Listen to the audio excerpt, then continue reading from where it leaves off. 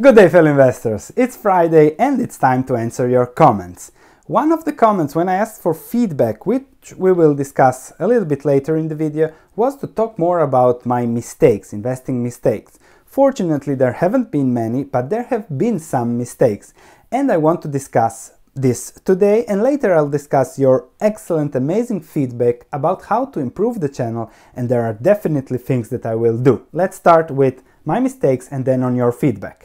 I'll also be discussing another comment, but I'll make a special video about that, about chasing yields, high yields, so look at the video just after this one. Adrian Yu says, congrats on passing 16,000 subscribers. Thank you everybody here for creating that and being here with me, so I thank you all. And Adrian says that I can improve my channel by explaining deeper into my past successes and failures and how you make those decisions. I will discuss the successes in detail in special videos, but let's start with a failure and how I made those decisions. My failure, I was still young and I invested in Garmin in 2008. So I invested somewhere around 90 after the stock has dropped from a peak of 130, and then I sold somewhere around 60. So I didn't take the whole way down, but significantly I did lose a significant part of the position. What was my strategy? I was using their products for fishing and I thought every new car will have a GPS system in it, which was correct, but it wasn't Garmin's. So the company was profitable, it was a good company, it remained a good company, constantly increasing dividends over the last 10 years, book value increased, great numbers here. However, what was my mistake? I overpaid.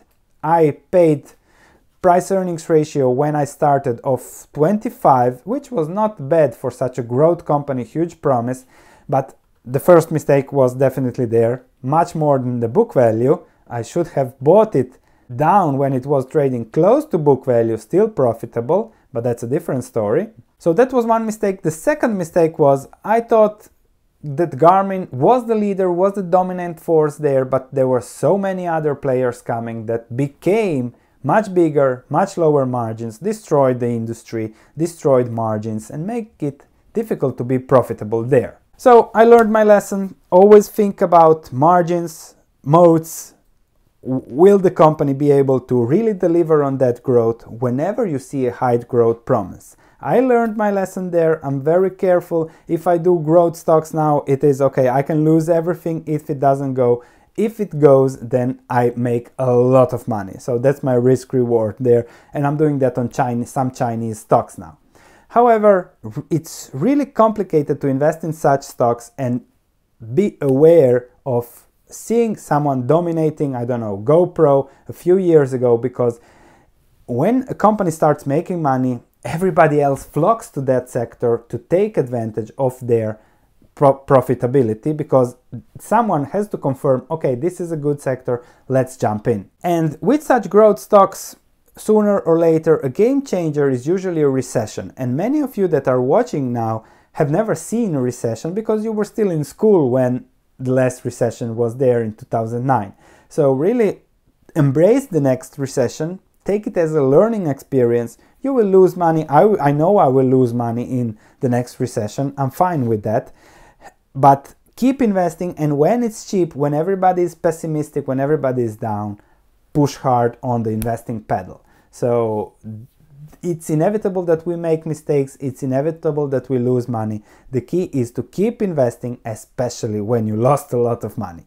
So that's the message for my investing mistakes. Let's talk about your feedback and what should I improve in the channel. So what you like most comments were stock analysis, ETF lists, Canada.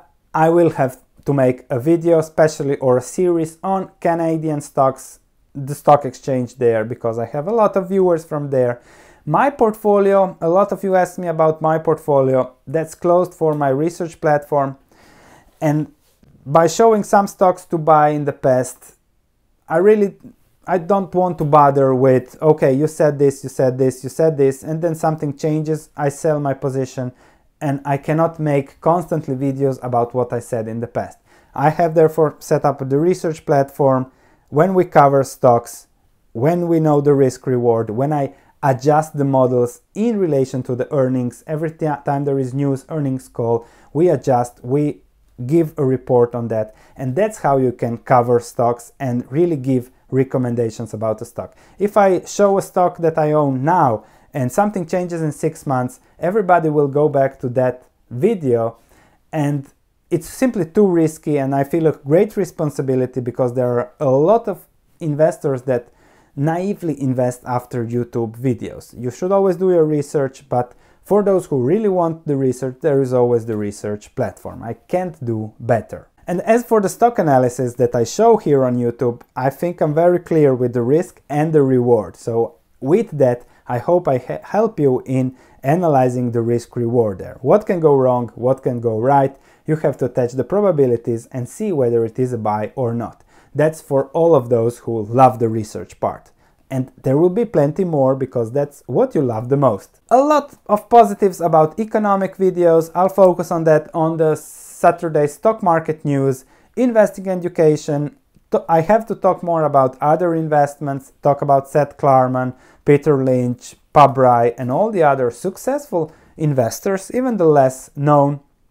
Of course, we continue with Benjamin Graham, we'll continue later with The Margin of Safety, and there's something later that when I finish those books I want to go to psychology, thinking fast and slow, which is extremely important for the market.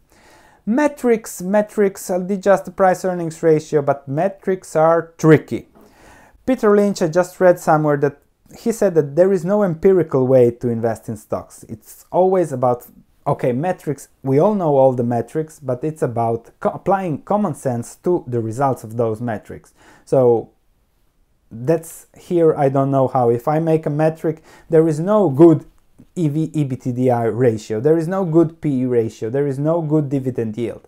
The higher the better, but it's always common sense on those metrics and ratio. There is no formula for investing, unfortunately, and Buffett will tell you that, and everybody who is successful will tell you that. Going back on coverage, very difficult to do because it will be only about a few stocks, and that's really not the point of this YouTube video. Where is the value today? I'll definitely I'm talking about Brazil now, talk about Russia and all other value cheap sectors. We do that constantly. So I think your feedback was generally what I really do. I have to do Sven's score, which is a must do for me. So each stock, give it a score from an opinion perspective like Doug's has on his car. So I'll definitely do that, and I'll try to really focus on your feedbacks.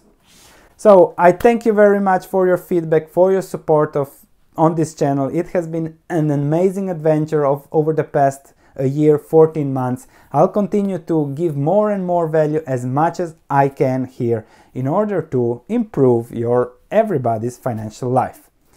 Thank you very much, and I'll see you in the next video.